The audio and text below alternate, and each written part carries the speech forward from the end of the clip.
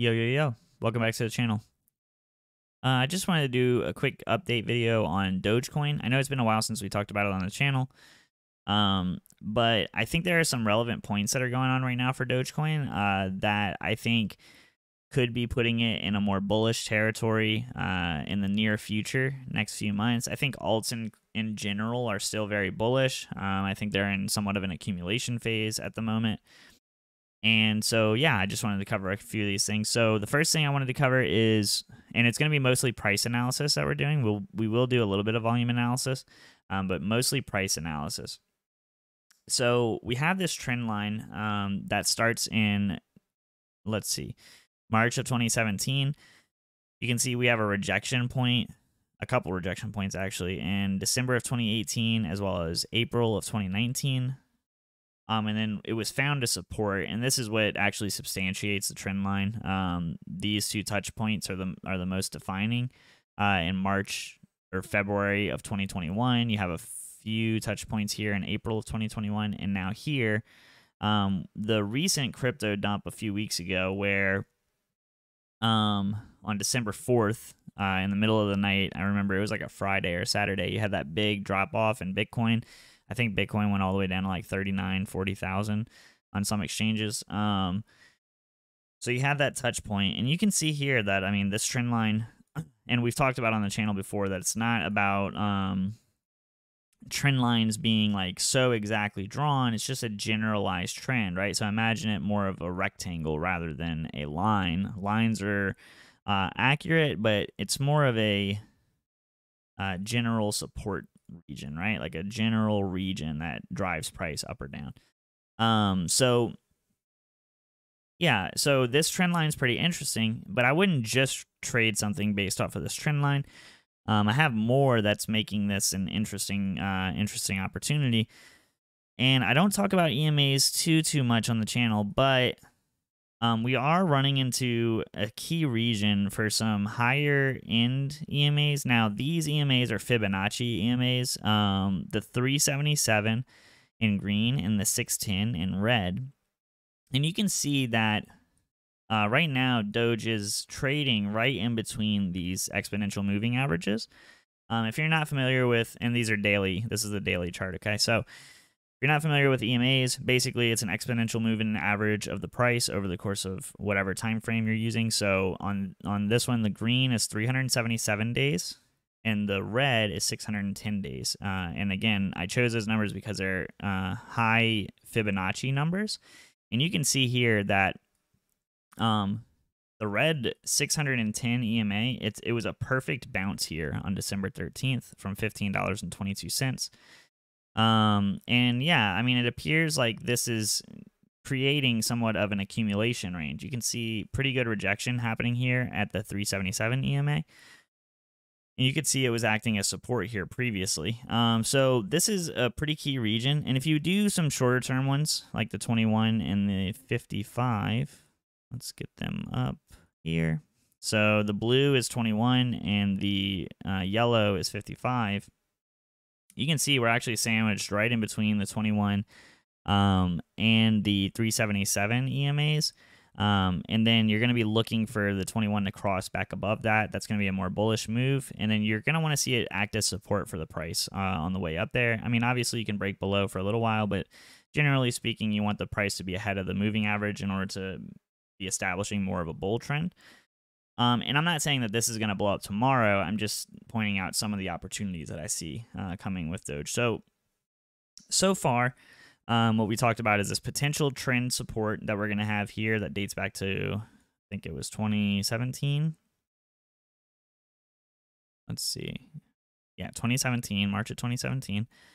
And then we have these EMAs kind of, these really, like, these are long-standing EMAs. I mean, this is the last time that Doge was trading within these high EMAs at 377 and the 610 and actually like touching them with price was in November of 2020. So, I mean, you can tell that this is, you know, it's been a long time since Doge was in this kind of potentially oversold territory. Aside from that, you also have Fibonacci retracement that you want to point out. Actually, let me just leave the EMAs up, and you can, well, maybe we'll add the EMAs after. So keep those EMAs in mind. And there's a few different ways that you can draw this fib retracement. You can draw from the absolute bottom before this cycle. And if you draw it this way, you see that this bounce, again, was perfectly off of the 618, which is the top of your golden pocket. This is going to be your most common Fibonacci retracement level, and this is with fib on log scale. I can show you without log scale as well, but my chart is in log scale, so both actually work. They're both pretty consistent, and will show you pretty key levels. And you can see here that we bounced off of almost the 885 Fibonacci without log scale, and we're testing the 786 right now, the bottom of the 786. Typically, when you see trading below the 786, that's going to be, especially on like a more macro move like this is going to be a key area for price to establish. And once price establishes above here, it can be a good signal of reversal. 786 is usually a very, you've experienced a lot of selling by the time that you're trading at the 786, based on my experience. A lot of relative selling, I should say. You can pull from the bottom here, and this is back on log scale. You can see here that it extended a little bit below the golden pocket before reversing and now retesting the 0.5. And then you can start from this key candle here that was like your jump off point for this big run up. You can see here you slipped just below the 707, eventually found the golden pocket as support, and now we're heading towards the 0.5. And then this one, so we'll zoom in on these candles just so you see exactly what my logic is here. So you had a push up here, a rejection down, and then another push up. If you start here with this, the bottom of this candle, which really was like the ultimate daily rally, like where the price just never turned around again, you can see that this accumulation that's occurring here, potential accumulation I should say, is occurring right in the golden pocket, and we just broke right back out of it. So that's, I mean, overall, this is basically bulls are gaining support at these levels, right? This is almost creating a double bottom as well. If you look here, you have, you have a bunch of retesting happening of this region, right? You got bears got rejected here, price got sent back up, and then back down here, boom, bears finally think that they're breaking this, boom, you trade right back into that range. So clearly Fibonacci is playing a big role here. These levels are, institutions use these Fibonacci, not Fibonacci levels for their trading. I mean, their algorithms definitely consider Fibonacci. So let's pull that again and then put that with the EMAs just so you can see that for comparison's sake. So boom, you can see here, you're hanging above the red, which is the 610-day moving average, exponential moving average, is actually sitting just below the bottom of that golden pocket. And you can see this trend support as well, right? These are all converging. So these are a lot of reasons for price to be turning around here in the near term, relative near term, I should say, right? The next few weeks to months. Nothing too crazy. Like, I'm not saying it's going to blow up tomorrow, like I said earlier in the video, but I just see a lot of reversal signals here. So overall, pretty excited about that. Let's go to Binance so that we can get some more data on the recent volume. So just because Binance is a more heavily traded platform, it can be a little bit more reliable for your volume. So we can look at VPVR first and foremost. We'll look at the recent trading range.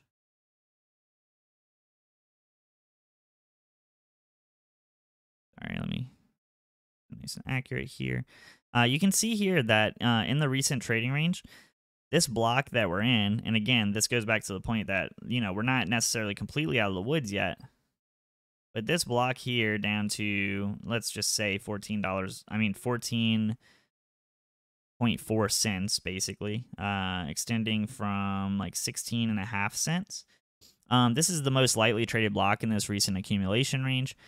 So it was natural for price to work its way down here so that you could build up this VPVR, and you can see that you're still building up the VPVR here. And basically, if you're not familiar with VPVR, it's uh, range-based trading. So it just counts volume in a vertical sense like this based on the price that's most traded at, and it could be a good way to tell where institutions are going to be looking for liquidity at. So a lot of times, if something hasn't traded in a certain range before, they see it as an opportunity to go down and test these regions for retail and make sure that retail has interest at these lower prices.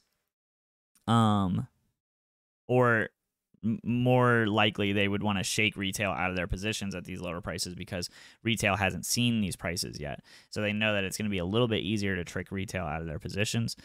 And then we can look at the regular volume as well.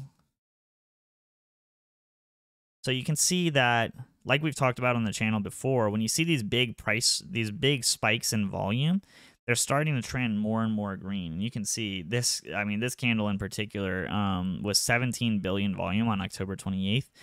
This is actually when I think I originally covered Doge somewhere in that region.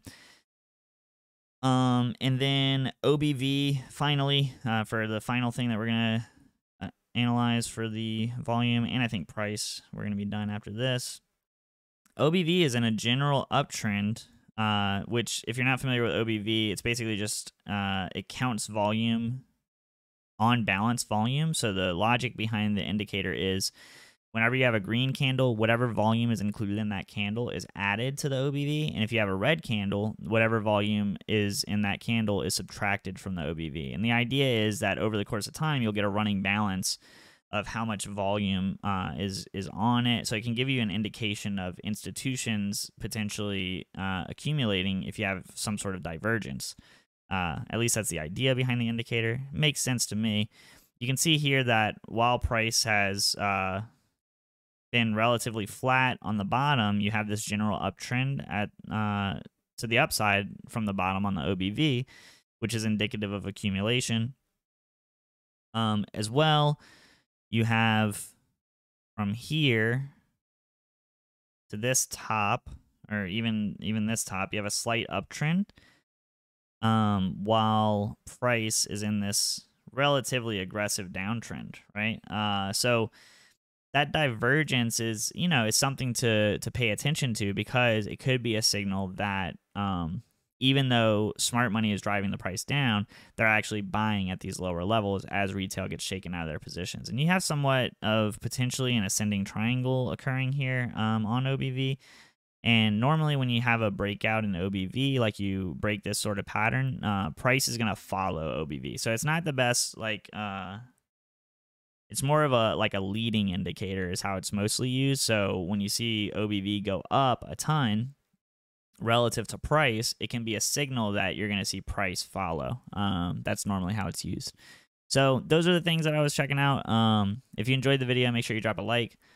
Tell me what you're thinking in the comments down below. Tell me what your thoughts are, if you're holding Doge still. The other thing that I really like about Doge is that it's almost like the forgotten crypto. Like, I know at least in like the Twitter retail kind of community, it's not talked about very often, even though it has a very big brand, right? Like, people are very familiar with Dogecoin. People know Dogecoin, and it has Elon, who at any given moment will, put something out. I mean, like, you saw his tweet with the Floki on Christmas or whatever. The dog's like wearing a Dogecoin branded medal, and the last thing that we heard about Dogecoin, like with Elon, was that he's gonna go work with the developers for Dogecoin and stuff like that. That was all the way back in May before it kind of jumped off of a cliff, right? So to me, all of these things combined, like, make me bullish. Now, does that mean that I'm going all in? No, I'm not going all in, but I know everybody knows what Dogecoin can do. And I mean, just to show you, it does have this cyclical sort of nature to it, right? Like, you can easily see that it does similar things in price, right? So to me, and I know that this isn't like the most predictive thing, because we've talked about this with AMC before. We've talked about this with a few different assets before. Cycles aren't perfect predictors, but it is still something to definitely be paying attention to, because clearly there's something going on here, right? Like, I don't know. For me, I just find it hard to believe that um whatever is causing this sort of similar price action, like maybe you would say that this, I mean, you can just see the similarities in the price action. It's really odd, actually. I mean, maybe you'd say like this and this are the same. And like before, we thought we were further ahead in this Doge cycle, but maybe this is where we are now, right? Maybe we're currently in this part. I would say maybe like here. So maybe there's a ways to go for Doge, but with all of these factors lining up, like for me, I just think that knowing what Doge can do, right? Like for me personally, I just think that it's a good move for me to kind of get myself a position and kind of wait it out and see what happens. Now, if it breaks to the downside, right? Like so, and you can clearly see here that this is a descending triangle, like no doubt, right? That I drew up here, which is a bearish pattern, okay? If we see price break below, and I mean, I'm sure this is a fib level. Yeah, so if we see price, and let me change the color of this so it's a little bit easier to see. See how it correlates. So it's a little bit above the golden pocket and below the 0.5 if you draw the fib this way. Let's see. Yeah, I mean, it actually is the golden pocket. This is probably the most significant. This is definitely the line you want to be paying attention to, I think. Let's see. Let me make it nice and perfect here. Oh, I mean, you don't really even need the red line, do you? Because you just have these bounces. So if you break below this golden pocket and you start to trade below here for a long time, right? You're spending a lot of time down here, and you're getting beat down by EMAs, and the selling volume is relatively strong compared to the buying volume. Then yeah, I mean, I'd start to change my mind on it. But as of right now, as long as you have this bounce, I mean, for me, I can see the price maybe carrying itself up here, and then maybe getting fought back down, retesting here before here, or even you could break below, like almost like a spring phase, right? Before you have your eventual move up. You just don't want to spend too much time down below these levels, because then what starts to happen is the bear trend starts to seem like it's winning, right? But I think that with those longer term EMAs, price kind of beaten down here, we're in these key Fibonacci retracement levels. I just think that the chances of reversal and the upside potential for me, like the risk to reward, is good for me at this point for Dogecoin. So that was a really long-winded video, I think, but I covered a lot of things, a lot of potential things that I'm looking at with Dogecoin. So hopefully you enjoyed the video. Hopefully you gained something from it. If you did, again, make sure you drop a like, comment down below. Let me know your thoughts. And yeah, until next time. I'm going to be making an AMC video here shortly, so make sure you stay tuned for that. All right, later.